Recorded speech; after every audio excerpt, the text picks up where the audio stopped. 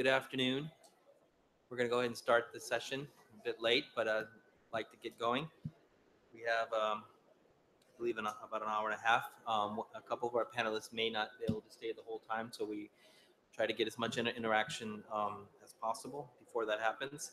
My name is James Grabert. I'm the Director for Sustainable Development Mechanisms at the UNFCCC, and it's my pleasure to welcome you here today on this event about harmonizing the GHG accounting standards to mobilize public and private finance for climate action, about how we're going to improve the standards and the reporting around what's happening in terms of the impact of the investment space.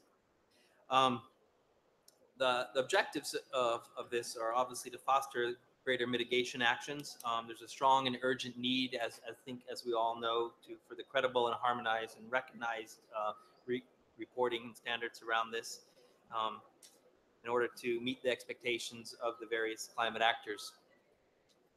There's a need to accelerate the rhythm of the development of the harmonized standards and expand their coverage to include a broader range of other sectors as well: industry, urban, agricultural, forestry, so that they can better serve the Paris Agreement.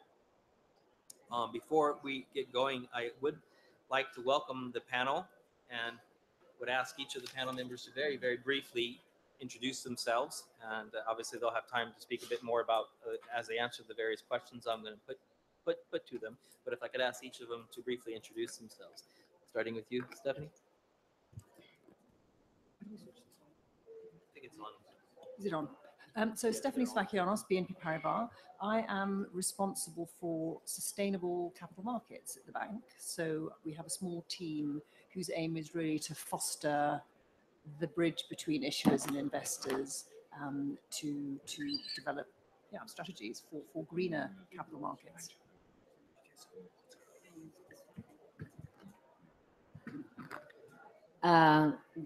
Good afternoon. My name is Mafalda Duarte. I'm the manager of the Climate Investment Funds. This is a set of, it's a multilateral climate finance mechanism that has been, is capitalized with $8.3 billion and has been in operation since 2008, supporting 72 countries globally with climate relevant, low carbon and resilient investments. The way I come to this panel as well, I was actually engaged in the work of GHG accounting and climate finance tracking. So I bring that perspective as well.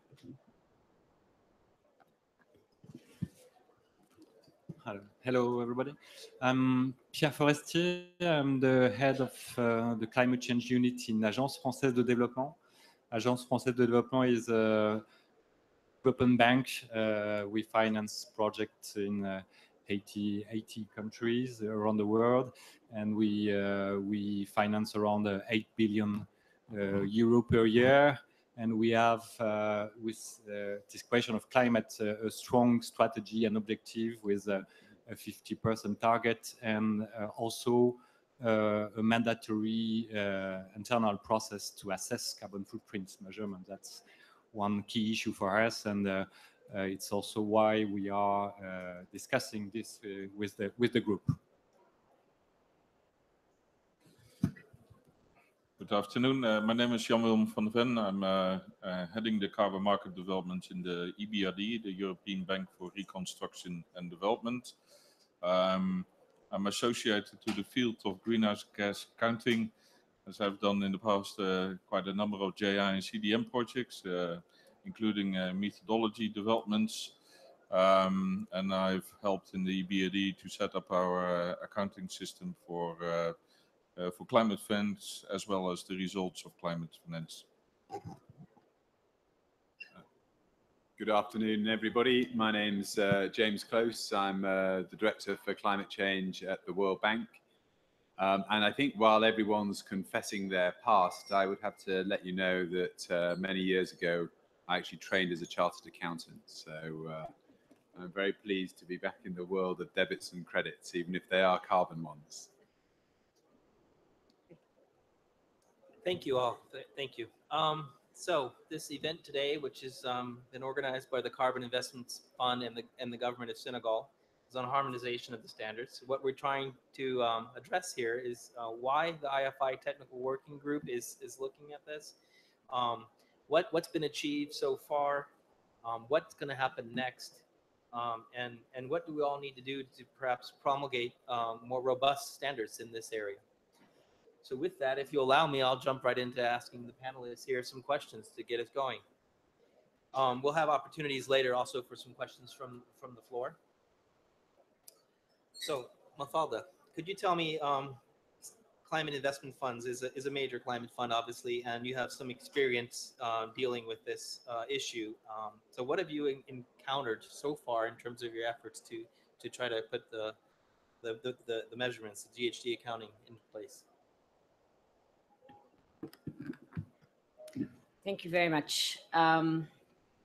And we are very pleased to be co-organizers of this side event, and we are trying to see how we can provide further support in addition to what we have been providing in the context of our partnership with the multilateral development banks to really do what James was mentioning, which is how do we accelerate the use of the methodologies, even the existing ones, more broadly across an even larger group of financial institutions, and how do we move into sectors that we haven't necessarily yet moved into, but are as important as sectors that where we've been doing some work. Most of the work, as has been said, has been on renewable energy and energy efficiency. There's been some attempts in terms of the transport sector, sustainable transport sector, but there are other areas, very important, forestry, agriculture, that need to be covered as well. So it's a pleasure to be co-organizer and to now give our support to this next phase, working in collaboration with UNFCCC and the IFI working group. This work has been going on for some time, as some of you might know. Since at least 2008, when the climate investment funds were established at that time. Of course, one of the key metrics by which we were going to assess impact was through GHG emission reductions, accounting for GHG emission reductions. So that was from the beginning a key metric of two of our programs, which are mitigation programs. And as we started to look at that metric more closely, we've very quickly realized that the methodologies that either we didn't have methodologies or the methodologies that were being used were not comparable across institutions. And therefore, the question then is, how do we aggregate? How do we give confidence to those that put the resources in these mechanisms, to the international process, to the private sector? And I'm going to speak a little bit about the dimension of private capital as well. How do we provide the necessary confidence and transparency in terms of the results and impacts that are being achieved? And so the multilateral development banks, and then, you know, with some of the groups of IDFC, and Pierre probably will speak a little bit about that as well, put a lot of emphasis in trying to do technical work and come up with more harmonized approaches in the area, as I said, of renewable energy and energy efficiency. And this is also critical. So this is critical not only from the point of view of GHG accounting, but it's critical from the point of view of tracking flows as well. They are somehow linked, because we will only want to account to finance flows that are actually associated with GHG emission reductions. And to understand if in the end we are really net positive GHG emission reductions, we need sound methodologies. So there's been quite a bit of work, and I'm sure that Pierre and and William and James will speak about that. So I don't want to expand too much. We've been very proud. So what the work in the context of the climate investment funds has done is raise issues. We keep encountering issues that need to be looked at. GHG accounting, tracking of climate finance flows. And now we have another very important area, which is again linked, which the multilateral development banks, other IFIs as well, are issuing more and more green bonds in the markets. These investors also want to know where are these resources going to be directed, and how do we know that in reality we are achieving the impact and the results that are being promised or hoped for. And so it is very important, because we are now talking about the Paris Agreement, the Paris Accord. We are talking about the billions to trillions agenda and the need to tap into capital markets. This work then, is critical to move those global fixed income markets and allow for the growth of the green bond markets and the confidence in these big private capital pools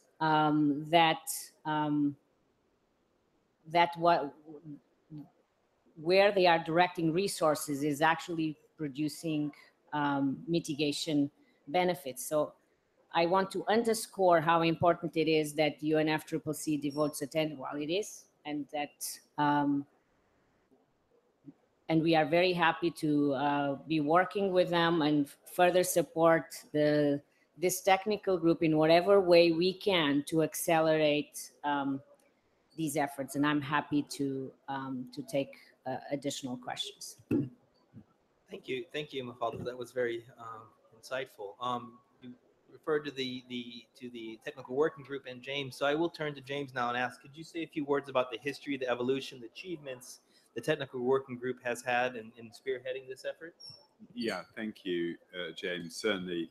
I think just to sort of reiterate Mafalda's point, and maybe just to add one other point in terms of looking forward, which is that, as my 101 accounting course told me, what gets measured gets managed. And I think, that's the basic premise around which we're doing this.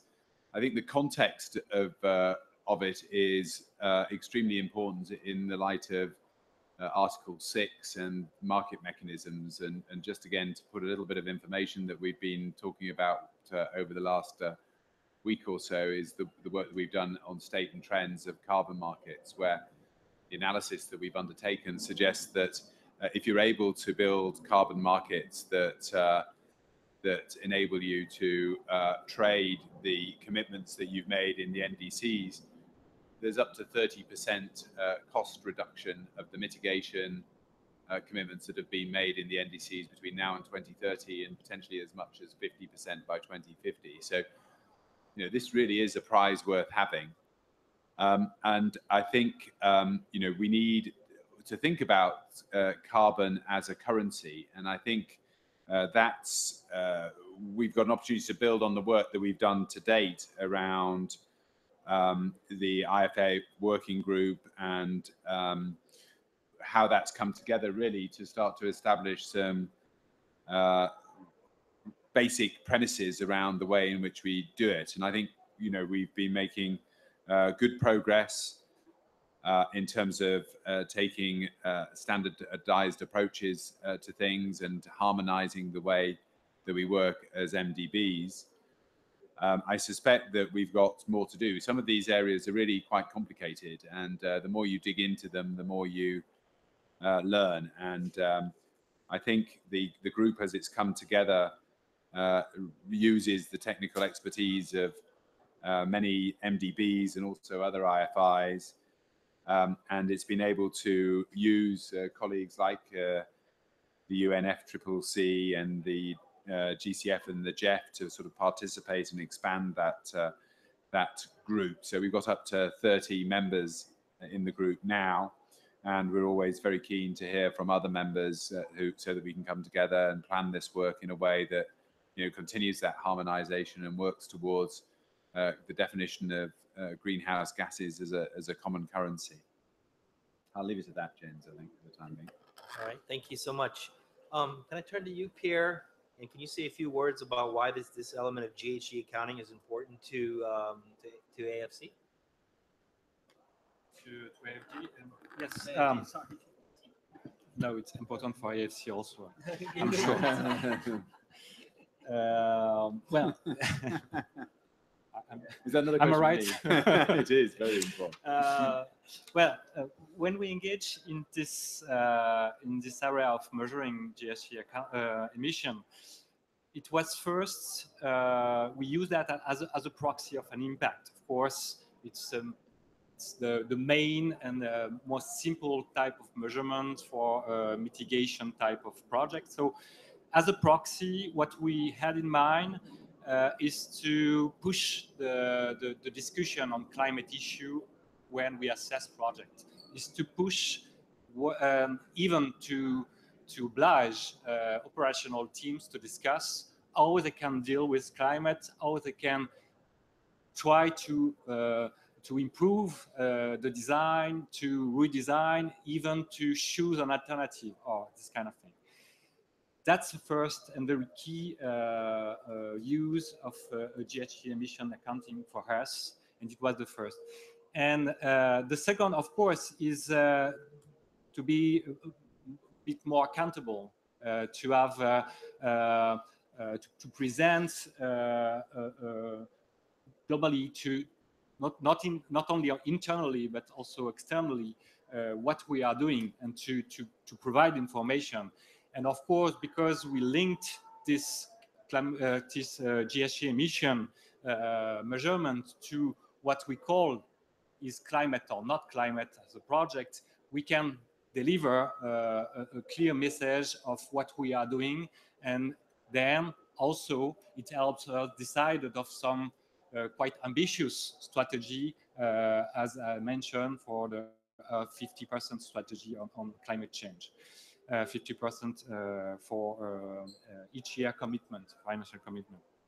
But I think it's also important when we discuss with local counterpart, and in particular when we discuss with local financer, local banks try to push also small-scale renewable energy projects or energy efficiency projects in enterprise, and they try to also have a sort of better measurement of what they are doing in order to push also for both the operational level, but also for the management to go in this new area, new fields, new sector. It's very key. It's also very important for, as Mafalda mentioned, for I would say global financiers such as the CIF, but also the Green Climate Fund, because obviously they provide resource with a climate objective, and this resource is implemented by institutions as we are, and so we should have an harmonized approach in order to help the Green Climate Fund, the CIF, to have the right measurement of what they are doing, and to give the right measurement to their shareholder. So that's very important also to go to this kind of harmonization, and for us it was very important also. And as also it has been mentioned, it's very important for the market. We issued a €1 billion climate bond 2 years ago, and the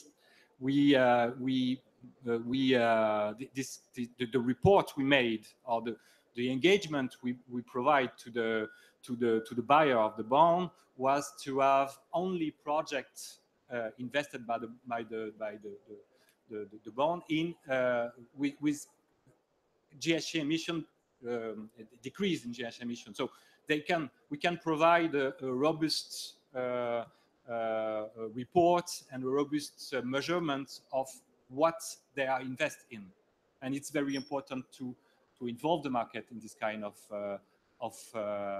bond. Thank you, Pierre.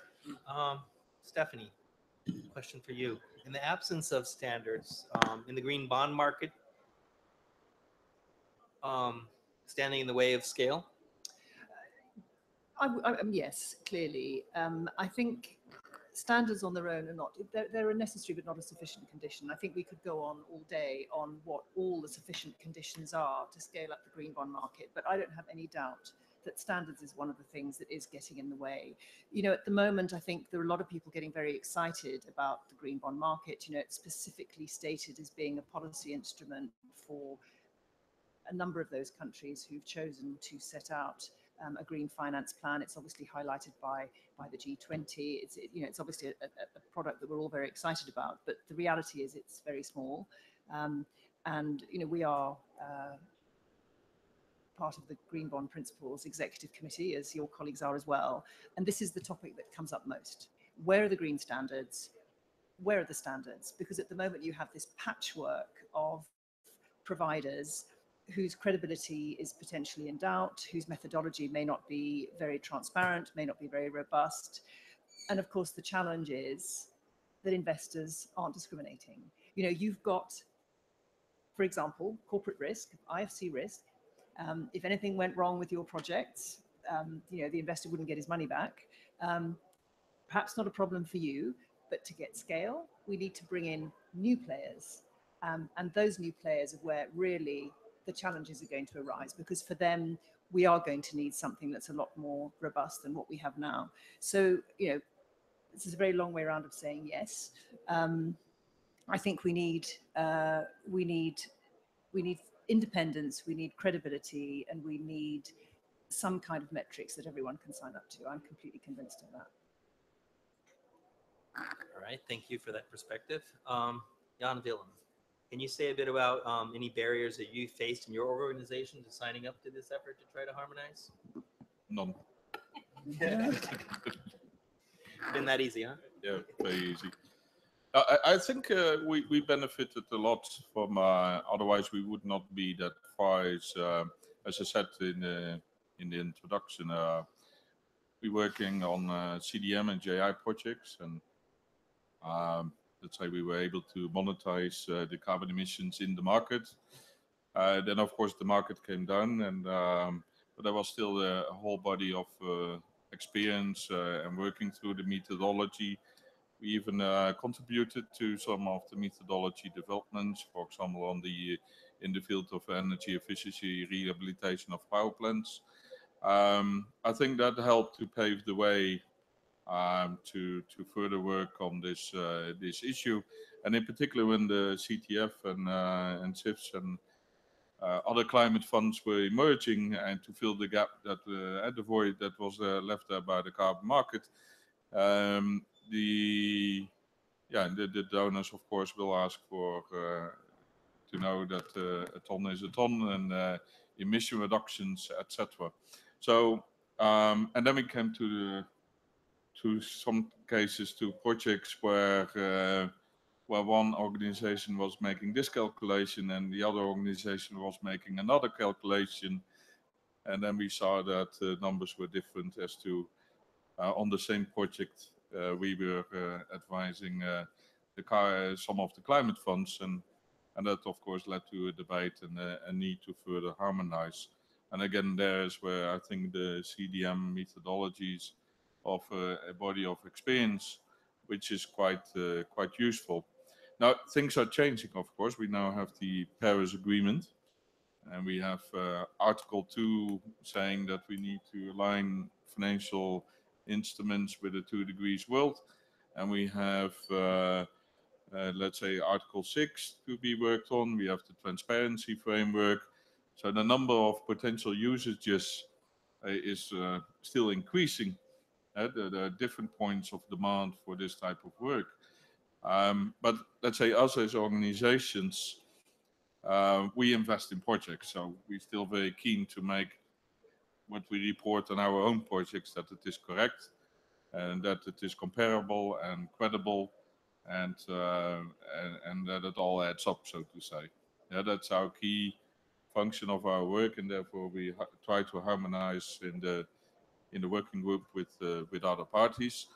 But yeah, the Paris Agreement also said we should continue the body with the body of experience, and I guess that's the reason why we sit on the table here with you, Jeb. Thank you, thank you. James, can I come Yeah. back to you on something? Yeah. You touched upon it a bit already, but can you say a bit more about the value of the harmonization effort, and particularly as it's come up, the link between the difference between the MDBs and IFIs, and Yeah. what's the true value we're seeing here? Yes, absolutely, James. And I think it's pretty obvious that it's important that MDBs and IFIs need to calculate and report numbers based on similar methodologies, so that we've got a greater degree of consistency across organizations. And we don't want to confuse, donors, clients, co-investors, whoever it might be. So it's very important that we get this consistency of approaches, and that we can build confidence that the numbers that we are putting forward are actually consistent with those of other organizations. Now, I think we've done a lot on the methodologies to date. I think we've got a bit more to do on the reporting. I think that still needs some work. So we're very committed to doing that, and doing it in a way that I think sets an example to others as well. I think we expect the NDCs to be implemented in a way that is robust and reflects the commitments that are made, and we would expect those commitments to be underpinned by good quality measurement and accounting. So if we can't put our house in order, it's very difficult for us to expect others to do the same thing. And we really think this is advantageous to all. I think it enables us to take some of the risk out of our portfolios, particularly as we look to a world in which some of the things that perhaps we've done in the past we won't be able to do in the future, in terms of the types of investments that we might undertake. And it also enables us to highlight the areas of positive contribution that we've got in our portfolio. So I'd say that this is a really important piece of work that enhances our credibility and independence as we move it forward in a way that is consistent and harmonized. Thank you. At the end there, you talked about the positive contribution, and I think Pierre earlier was talking also about messaging. So I would ask Mafalda, can you say a few words about what CIF role in promoting, in speaking to this issue and giving it the attention that it needs? Pierre was alluding to it. The advantage of having these discussions in context of climate finance mechanisms like the Climate Investment Fund is that we have a very focused mandate.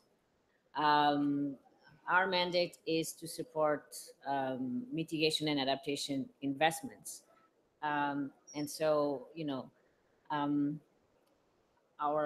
what Pierre described as our shareholders expect from us that in contexts where it might be more difficult to advance the agenda more quickly, that we give an impulse to those agendas. And as I was saying before,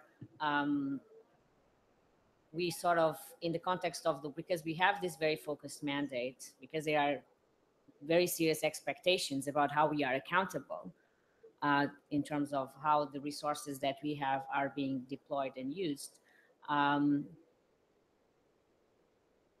Basically, we pay a lot of attention to these issues, and very quickly, as I said, as soon as we started doing work, we've realized that there were divergence of methodologies across institutions, that there were no methodologies. We are currently faced with one situation in the forestry sector, which is not just divergence across IFIs, but divergence across IFIs and the country level MRV systems.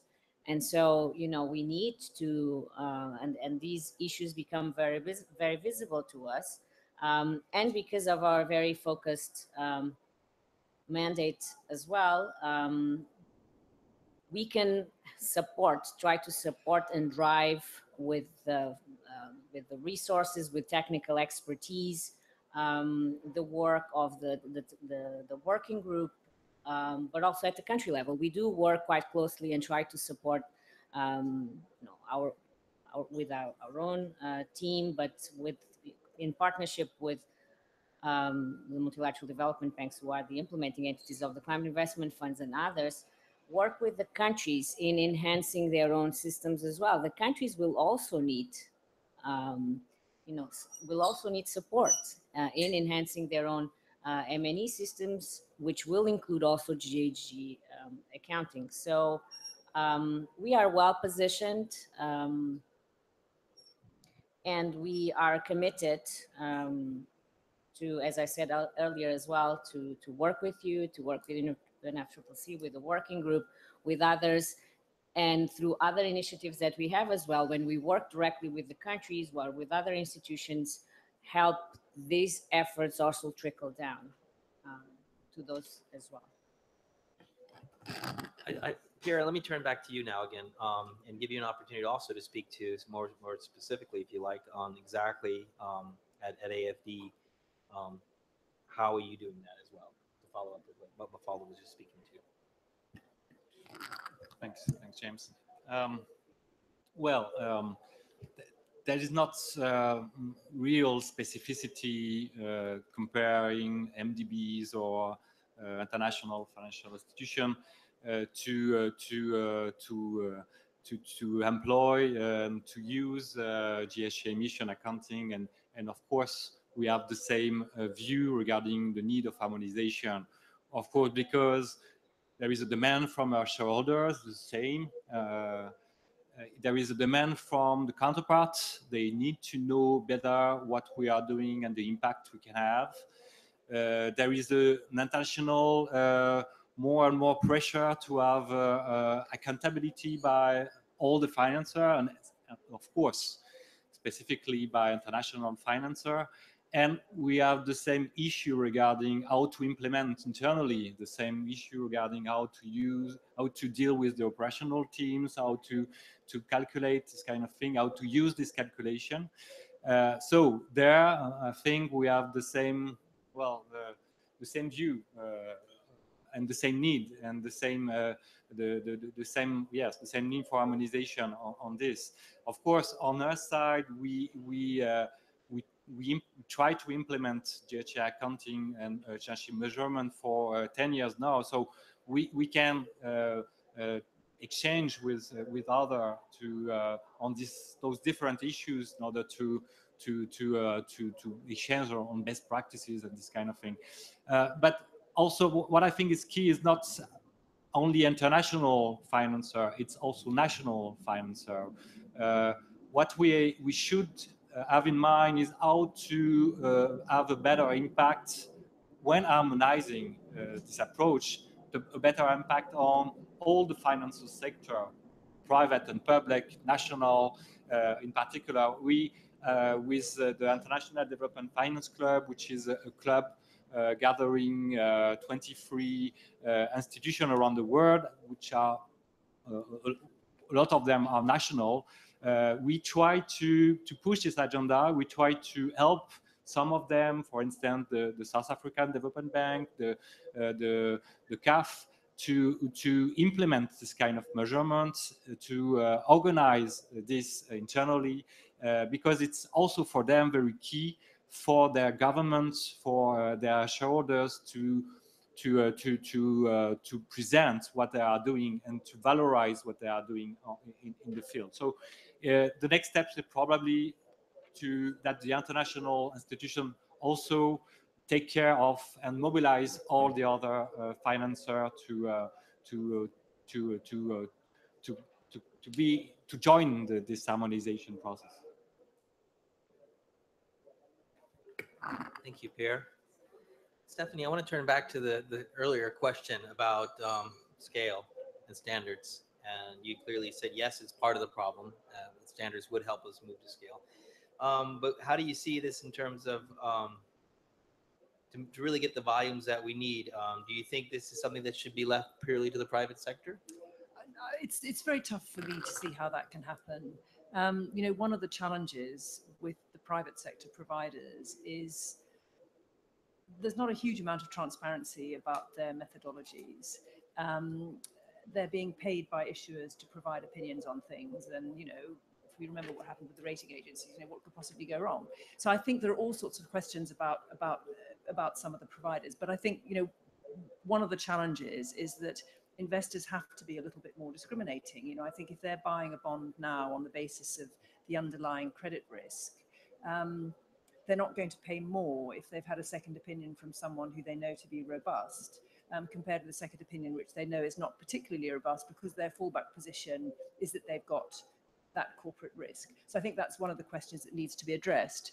But you know, looking at the providers in the market right now and looking at the scale of climate finance that has to be absorbed by the private sector, it's very hard for me to see any players that have got the credibility, the international credibility and the acceptability to all players that are around right now. You know, I do hear people suggesting that perhaps the credit rating agencies should step up and provide a more comprehensive service. In other words, when they tell you that, you know, that something is AAA, that actually they've looked at all the risks, including climate risk, and which I think would be questioned. But it seems to me that there are a number of, if you like, public sector multilateral players who are doing, you know, we obviously we talk a lot to Masamba's team, who are doing this work. And it's hard for me to see why that wouldn't be a better solution than anything that's available right now. All right, thank you for that perspective. Maybe we'll have an opportunity for others to comment on that as well later. Jan Dylan, we've heard just now another concern, a challenge. We've heard several challenges so far. You want to give us a bit of your view on what are the challenges in harmonizing that we're gonna face? What does this entail?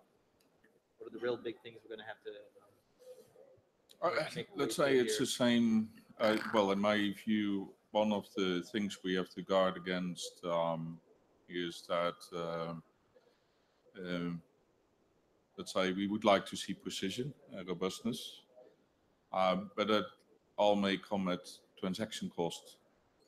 And what we need to be guarding again, and we have seen an ever-growing increase on demands on transactions of the disclosure, not only in greenhouse gas emissions, but a whole range of other elements we need to report on. Now, that's kind of fine for the MDBs because we can leverage then other resources to fill the work that needs to be done. But the moment that you try to make the connection with the private sector, then it becomes often a very difficult story. So I think, and that we see, for example, in our credit lines for sustainable energy, that we also there then need technical resources to add to these private sector banks in order to make sure that we don't make the, let's say, reporting requirements too onerous. So I think there's a battlefield ahead between making sure it's simple and reportable, and that we use, let's say, statistical sampling rather than having to review every single project. But on the other hand, of course, we need to make sure that the numbers still stack up, and that's a whole that needs to be developed. I think in countries where there's carbon pricing, whether it's carbon market or carbon tax, I think there you could demand a higher level of, let's say, of reliability and precision. In countries where those things still not exist, I think we need to be careful, because in the end of the day, we want to do projects. We want to invest in zero carbon or low carbon or carbon neutral and climate resilient. And all attention that goes to administrative processes is a barrier in itself. Yeah. So we need to be, again, let's be let's be careful here not to overshoot the target, and make sure that we can still deliver the climate finance on the ground. Thank you. That reminds me of, as you well know, working in the carbon markets and the difficulties we've had grappling with the difference between something being complex but not having to be made complicated. So I think we're going to be addressing the same issues here. Let me ask James another question. I understand you'll have to be going very soon, Yes, so let me get one more in, I hope, with you. What benefits, from the point of view of the technical working group, do you see of collaborating with UNFCCC in this effort? And specifically, how would you see this collaboration affect the working group? Yeah, thank you, James. Just a shameless plug before I go, I'm actually going to launch Innovate for Climate, which for those of you who've enjoyed the very rich conversations between the public sector, the private sector and policymakers at Carbon Expo, this is going to be the new generation of opportunity for actors to come together and have a conversation around climate finance. So I'm sure we'll be taking this conversation into that area, James, as well. But specifically, I think on our collaboration here, we had a meeting in London, which I think you hosted, Jan Willem, of the EBRD.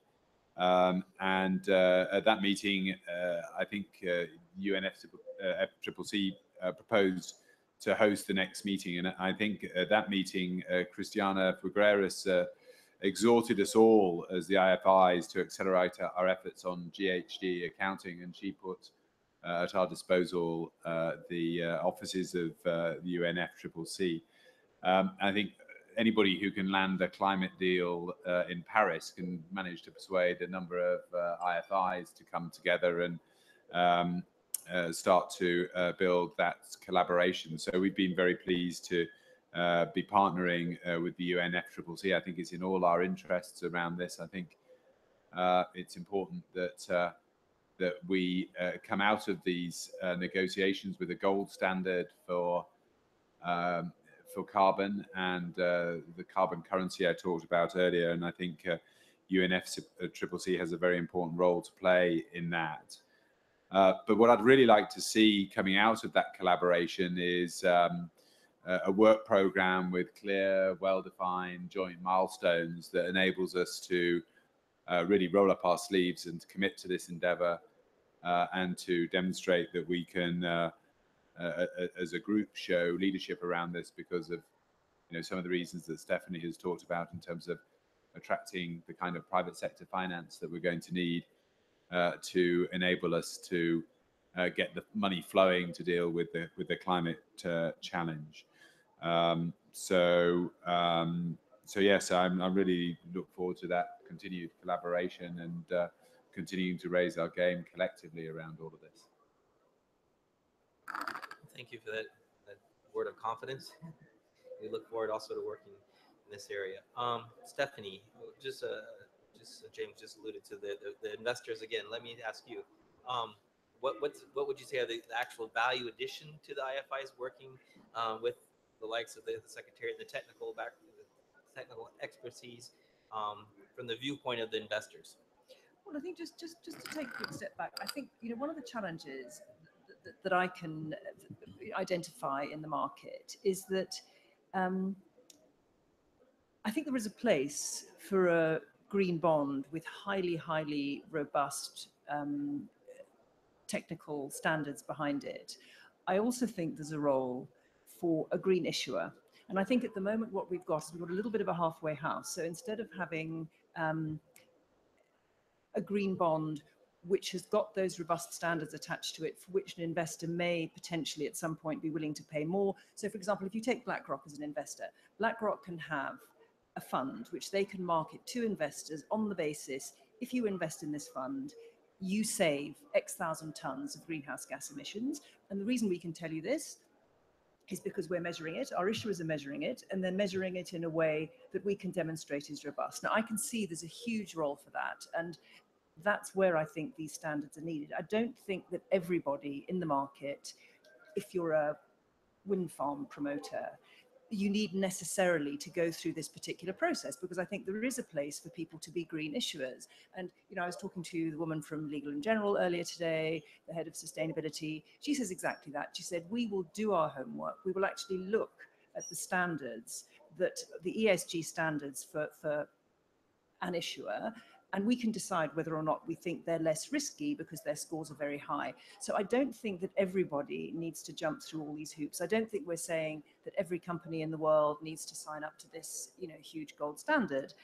But on the other hand, for those particular investors where this is what they're marketing, it doesn't make any sense to be trying to do that if you're just accepting a second opinion from anyone because you say, well, we don't think they're that great, but, you know, it's better than not having one at all. You know, I just think that that's a nonsensical argument. So, you know, I think there is a need, but I also think we have to bear in mind that there's a vast spectrum of investor appetite out there, and we can accommodate both without, I think, incurring too much cost.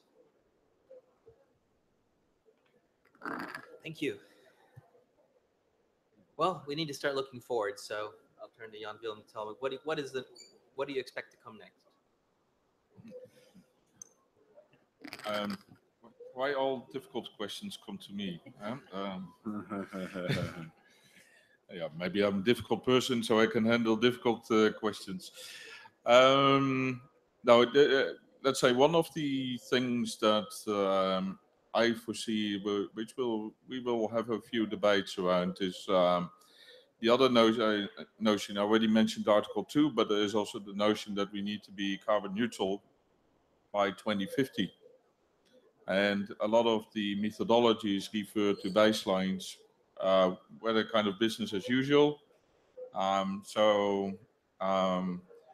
Let's say in my thinking, at least, I already made the switch that we need to throw out the concept of additionality in the old ways, where we spend a lot of times to prove that we want to invest in a project that in fact is uninvestable, but we still invest in it.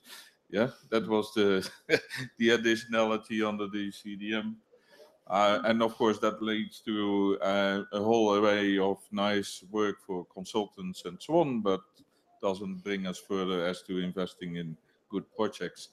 So I think we need to look at that 2050 target seriously and see how that corresponds to baseline assessments and what it means. Probably means that we all are going to take a haircut on the emission reductions we report, but I think that's the reality, because otherwise we will not realize the carbon neutrality by 2050.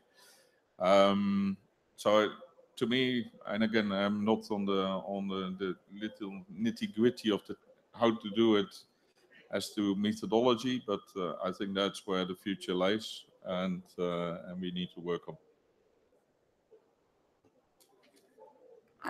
Thank you, Pierre. In the longer term, how should the group develop approaches to project the GHG accounting? Thank you. Well, I think in 3 areas, but first I will say that it's important to recall that the group has been rightly focused so far on essential parameters to ensure harmonized approach. It means perimeter of the analysis. It means principles to adopt the baseline. It means factors, database, this kind of thing. It seems very technical, but it's very key, because there you have credibility when you go for harmonization. So we managed to work on that. It's very difficult. It means expertise. It means a lot of compromise in a way. And at the end, we managed to provide quite a robust harmonized approach for at least 3 areas: transport, renewable energy, energy efficiency. And it's of course, then the next step is to keep on working on that, to extend the scope, to extend on other sector. That's obviously the first area. We have still to work, but we managed to reach some good point. There is another area for me. It's obviously also to disseminate. We discuss about how to approach among international financiers, but also how to approach with this methodology and Mobilize methodology, national development banks, private sector, private financier. It's very key to have then this new approach to disseminate and try and help others to integrate and join. And I would say the third area is to go beyond the GHG measurement. It's very interesting and important measure and parameter. It will be key and still be key in the future. But what we need now is also to have also a new type of indicators, in particular the contribution to the NDCs approach, the contribution to what the country provide as commitment or contribution, as UNFCCC mentioned. But it means we need to know not only whether it is good and decrease emission, but we have to go a bit on a qualitative approach, saying how it contributes to the inflation of the curve or to the commitment taken by countries. It's the same at the local authority level, the same for private sector. So that's the three area. Keeping working on technical aspects, go a bit beyond other sectors, disseminate, and then try to work on other type of metrics and in particular to help a bit more redirect flows and redirect strategies of finance. Sounds like quite a bit, but yeah, very good. Well, I do want to offer some opportunities. We have some time remaining to the floor for questions. Could I ask that you introduce yourself, and if the question is to specific panelists, to indicate so? Yes, please. Mike's coming. Just a second.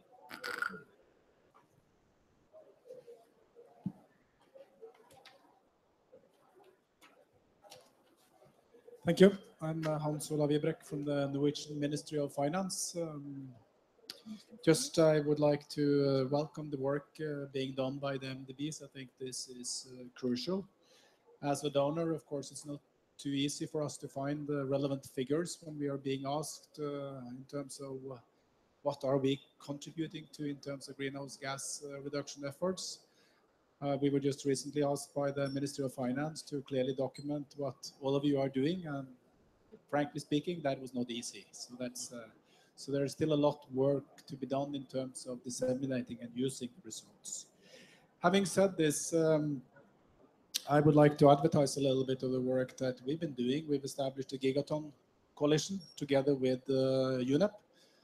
UNFCCC is an active party to the coalition, which is not formalized, but we have published 2 reports. The second report was published now together with UNEP's GAP report in London, 3rd of November. In this report, we have actually looked at 224 renewable and energy efficiency projects, and we estimated the annual savings through this sample, and that amounts to about a little bit less than 120 million tons per year potential reductions in 2020. If we scale up this to the total amount of support provided to renewable energy and energy efficiency, it will amount to about 400 million tons. And then subsequently, if you try to scale that up further, we estimate that we could achieve reductions in 2020 by 1 gigaton. The challenges that we are faced with, and we saw, is that of course none of you are, or not you are harmonizing, but a lot of other actors out there that are not harmonized within the same framework as you're developing. So there's a need to start focusing on this, and few energy initiatives are actually doing a good enough job in terms of measuring this. We were looking at some of the challenges in terms of moving forward, and of course, energy efficiency is the key area where we need to do a lot more work. Renewable energy is probably a little bit easier, but energy efficiency is more difficult. We have the issue of accounting scope, which also has been mentioned. You are all, not necessarily you sitting on the table, but many actors are using different periods when they're reporting estimated greenhouse gas reductions. And then we have, of course, a key issue for us donors, and that is indirect effects. How to calculate savings from technical capacity building efforts, policy support, etc. And then it was all alluded to, of course, the baseline issue. We would like to continue this work together with UNEP and then bring in the key actors to see whether we can move towards more harmonization among several actors and sort of help you to expand the scope. I think that from a personal remark, I think it will be difficult for us to get the World Bank to harmonize around a new set of metrics, but at least we can see whether we can bring in other actors into the work that you're doing. So personal advertisement for the Gigaton Coalition report, so just look into the website. Thank you, but maybe one of the panelists would like to address the issue of you're saying, great, we're harmonizing, but there's more a larger community that we need to harmonize with. Does anyone want to respond to what we could do to try to address that? Okay, what I'm saying now it will be controversial, but just to add. No, I think eventually all numbers need to be able to stack up. And so we do projects and finance projects, but eventually for projects, the whole aggregate of it will be reflected in NDCs. So I think as to what the eventually normative system needs to come out of the Paris Agreement, and mandates need to be provided by parties on how you're going to count. Probably Article 6 will be leading on that, because that is where some accounting provisions have been put. And I understand that by 2023, the general accounting rules for the NDCs need to come out. But again, on accounting, you start with the little ones and then you add up to the big ones. Yeah, that's probably the process.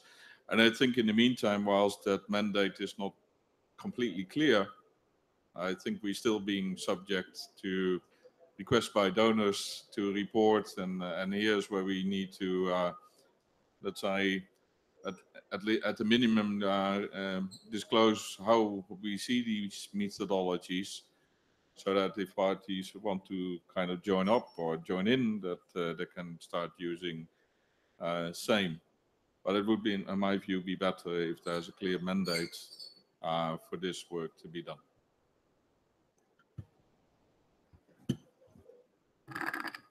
Further questions in the back there, on the left? Please introduce yourself. Thank you. Thank you, Chair. I'll go a step further and I'll stand up. My name is Tozi Zokufa. I'm coming from Cape Town, South Africa. I represent a couple of organizations as a consultant. One of them is a Greener World and the other one is Brighter Green. But don't have really a vested interest in this topic, but just for clarity, I wanted to find out is there a international protocol that exists for GHG inventories, both for urban areas and rural areas? And the second one would be, a lot of programs have been mentioned that they do exist. Just wanted to find out how comparable are they, these programs? And then maybe lastly, the government of Senegal is sponsoring this event. Do they have a vested interest in this topic? I'm asking because coming from a BRICS sort of coalition, how are developing countries and countries in transition, how do they fare when it comes to this particular topic, and where are they? Thank you very much. Takers. There's a number of questions there. Maybe I just can try one thing, one answer, but the first for me is understand well, what we are doing there among financiers is applying a methodology for measuring impact we have when we finance projects. It's not the same at all regarding what countries have as mandatory obligation to have an inventory of their emission. It's very separate. It's completely different. We use that to have a proxy, an approach of what type of impact we can provide when we finance with a long-term period an investment. So what this investment compared to a baseline can do and will provide as GHG emission. That's the issue. And it's different, the way the methodology and of course the mandate is very different than when a country is delivering its inventory of emission. So it's separate. But it doesn't mean that for us it's something very key. It's the action, the action agenda in a way. It's the commitment the financiers are doing. So of course we are international financiers, so we have a sort of a push from our shareholder to go to be ahead. That's why I say, but we have to mobilize the other, because it's very important for every type of institution and for the market to have a better view of what type of impact they have when they finance this and this. That's the first step for a strategy. Then the second step is to decide when I know, I can decide whether I will make this priority or another one, what type of objective I can have. So that's the first step for a financial actor. But just to be very clear, you have to differentiate what is the mandatory approach for a country with the international accountability that is decided by the year, and the financial approach, which is something different. It's also accountability, but not only accountability, it's also operational. Just I guess an observation from me, and I have to say this is kind of beyond my pay grade, this question really, but I'm going to answer it anyway. I think the question is, there isn't enough of a link, but what I ask myself is why not? Because actually, if you look at things like the SDGs and you look at the extent to which everybody has get involved in those, and it's recognized that business is a huge contributor to the SDGs, of which one is clearly climate, it's not obvious to me why we're not all singing from the same hymn sheet. And this is, I think, where I come back to my original point, which is that there's no rational reason for private providers to be the arbiters of these standards. You need a standard that everyone can sign up to. And you know, the Paris Climate Agreement is the only thing that everyone signed up to that I know about. And that seems to me just to be a logical starting point for collaborating. I mean, just on the green bond principles, which is just a tiny little sideshow, really. One of the work streams we're working on now is green standards, and it's just like a zoo. I mean, there are just thousands of people popping up after the woodwork saying, I've got one, no, I've got one, no, use mine. I mean, that's just not the way forward. And we need something, I think, that everyone can sign up to. I'm so used to push a button here, but there is no button. I want to come back to the involvement of parties. Let's say the accounting rules are for a large part now advised by the whole body of CDM methodologies. And if you look at the history, how these CDM methodologies came to play, it were project sponsors from all over the world, government and public, non-public, private, that were sending their methodologies to the CDM executive board. There was okay, we can discuss, but there was a degree of a rigorous discussion as to these methodologies. Over time, there has been a consolidation of methodologies. So there's a whole way of thinking. And I think, going forward, we need something similar, but there is no clear mandate for that. So in the meantime, we need to still keep on reporting on the good stuff we're doing, and fill the void for a little while. But eventually there needs to be a similar openness and review and that it really gets an international standing and a core from as many parties as possible. Thank you. Any further questions for the panel here? In the back there.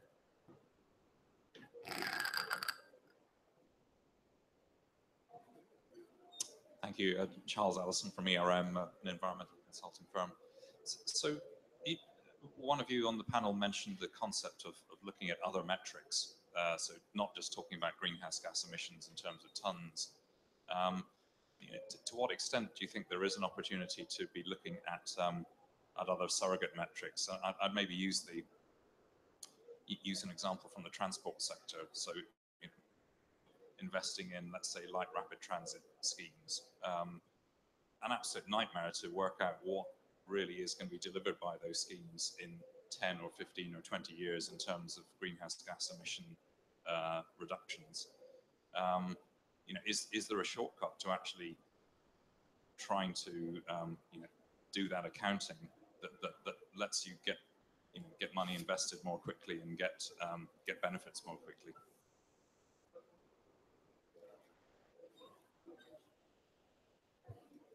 Maybe I can try first.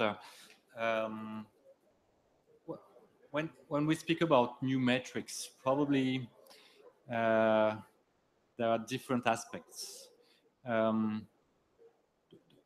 first one is that obviously when we measure carbon footprint emission of projects, we use this as much more as a yes or no measurement. It means for me, at the end, when then you have a measurement and you know whether it is good for climate or not good for climate in a way. I simplify a bit. You can also help rational team to redesign a bit the project, but the reality is a bit quantitative. But now, and after the Paris Agreement, because you have the NDC, because you have not only a McKinsey type of curve anyway, you have a commitment of a country, and the commitment of countries compromise between a lot of aspects, not only climate, it's a new area, you have technology, you have social capacity, you have economical capacity, environmental impact. You have a sort of new model of development with compromise of what can be done. And then you can't use anymore only very restrictive type of metrics such as this. And you have to imagine other type of metrics that allow a debate with the country, that allow a debate with the local authority or the private sector, saying, well, what can be your contribution and what can be the better contribution? Anyway, that's the type of lexical we should try to discuss, implement with everybody. So, of course, there will still be at the end a measurement of GHG impact, but there must be other type of metrics saying, well, anyway, even it is not the best impact you can have, even if it is not the best type of project of the McKinsey curve, then what can be the best, what is the contribution and what it means for the long-term effect you have? Is there a lock-in effect or not? Is there flexibility for the long term? Is there, well, all this kind of thing. So that's why I say you must work on all the metrics. That's an area we are working on for our new strategy at AFD. It's not easy because obviously the very simple GHG emission accounting, I mean simple, it's not very simple, but anyway, it's more simple than other. It's something very, well, we are very at ease with that. So yes, but we have to work on more complex type of metrics and approach also. Let's say for the working group, I think the focus is on greenhouse gas accounting. Other co-benefits, there's work being done.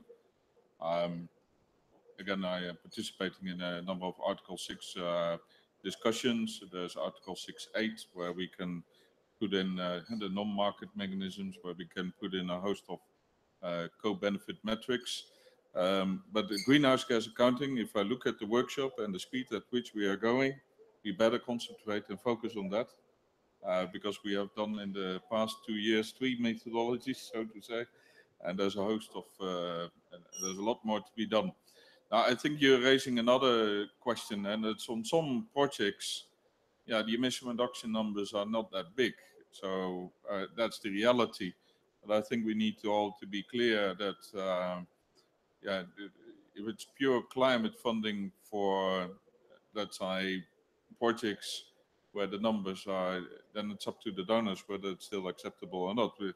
You can't turn yeah, a certain animal into another animal unless you do some genetic engineering. But yeah, that's the issue. So I think there's a tendency to, let's say, make projects in the shape of what the donors requesting, and I think that's wrong. We should stick to what it is, and if there's a lack of money for other types of projects, then that needs to follow a different route to market.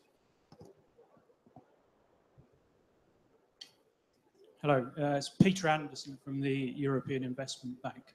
I'm just interested in the panel's thoughts on the need to report on absolute emissions as well as relative emissions, since we can have projects which from a relative point of view look beneficial, but from an absolute emissions point of view can be quite significant, given that we're, in terms of the Paris Agreement, really are considering absolute emissions at the end of the day.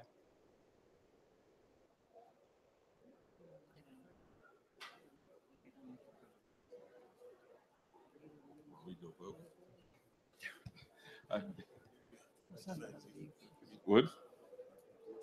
Yeah. No, let's say we do both. There has always been a discussion and kind of the focus on reductions, but I think we need to come clear that the absolute gross emissions or net increase of some projects needs to be reported as well. That's going to be a fact of life. It's one key issue, of course. It's the question of baseline in a way. It's whether you take a baseline with without the project, or a baseline with an alternative of the project, and then to compare. Then you have different type of approach. What we decide is to have at least transparency on that, to calculate both relative to and gross emission, and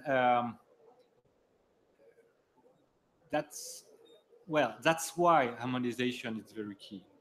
It's not only a question of adopting the same factor. Of course, it's very technical. It's very important because then you have a sort of standard. But it's also to define the same type of baseline methodology. And there is an approach now for at least those 3 sectors we manage. And yes, there's still discussion, for instance, on green on greenfield investment. We did not manage to have for now a clear similar view on this. So there's still work, as you mentioned, of course, on this. But what we manage is at least for very important type of sector to have a better harmonized approach for both baseline factors, emission factors, perimeters. That's but good question. But good question. Good question. Any further questions from the audience? All right.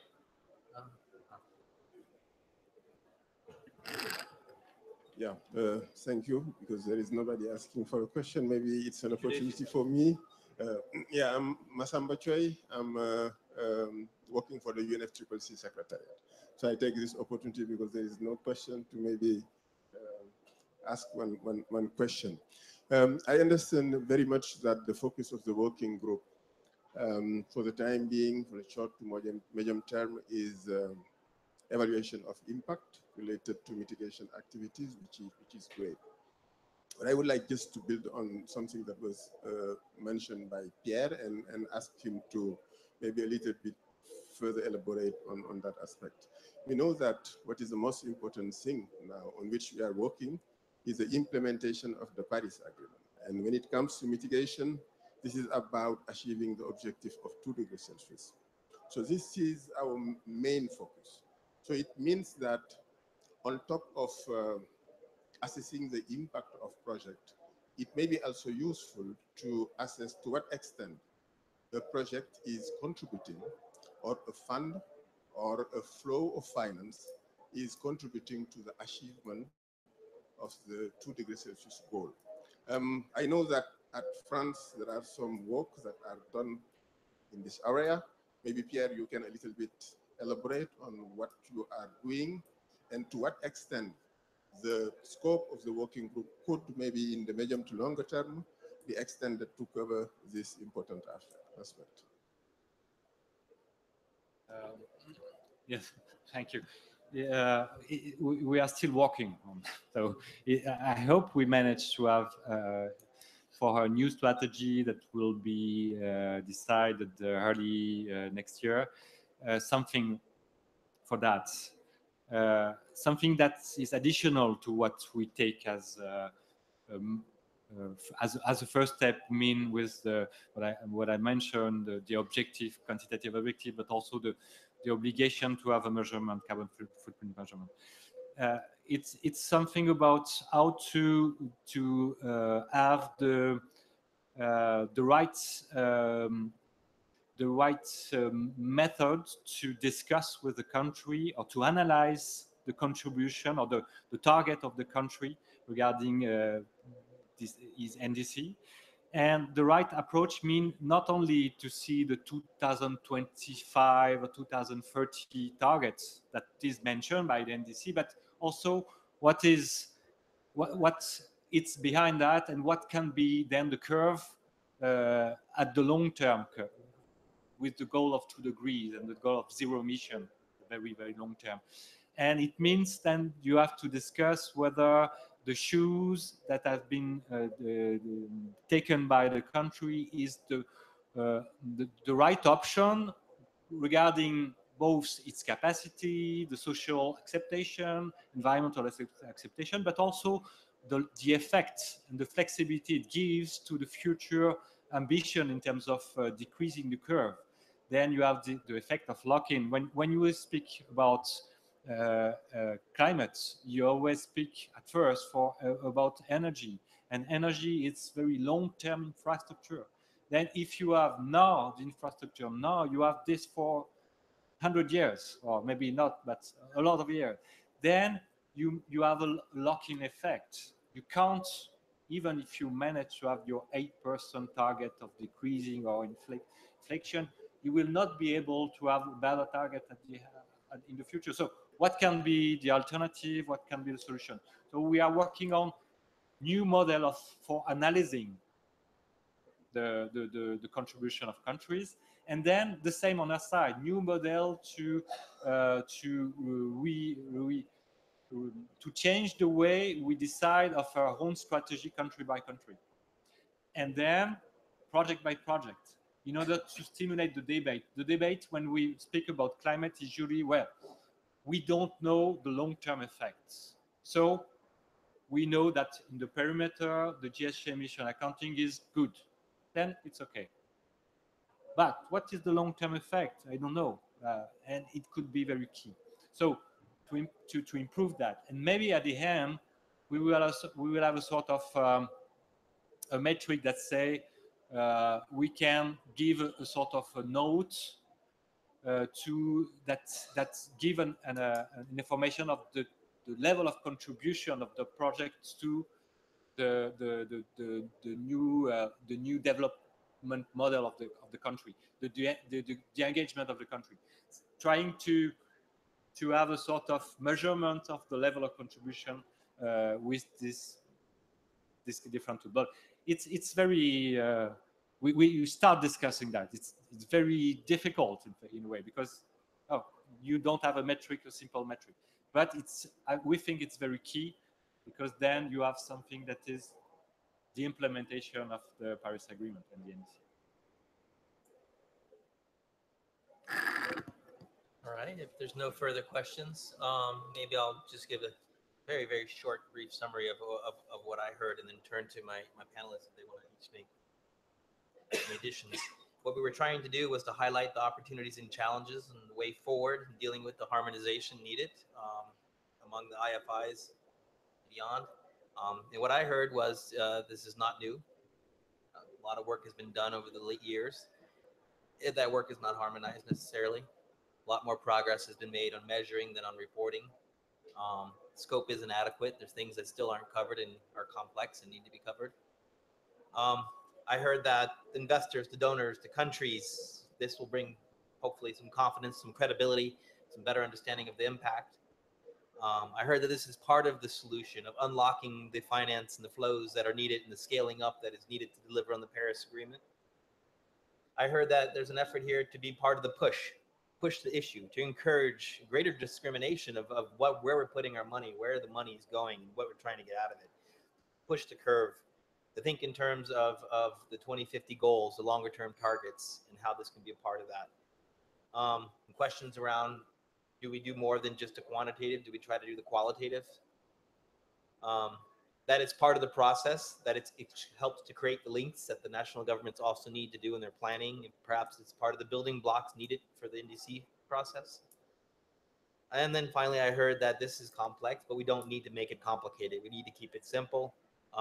We need to understand that not everyone has the same needs. That there's various actors out there, and the actors vary in their ability to implement these things. So those are the points that I noted in terms of summary. Any additional thoughts from the panel? All right. Well, I would like to thank our panel for their time and thank the audience for their interest. And I'd like to close then.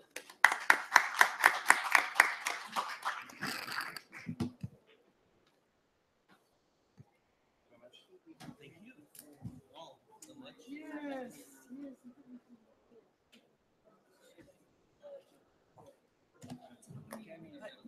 Oh, yes. The working group.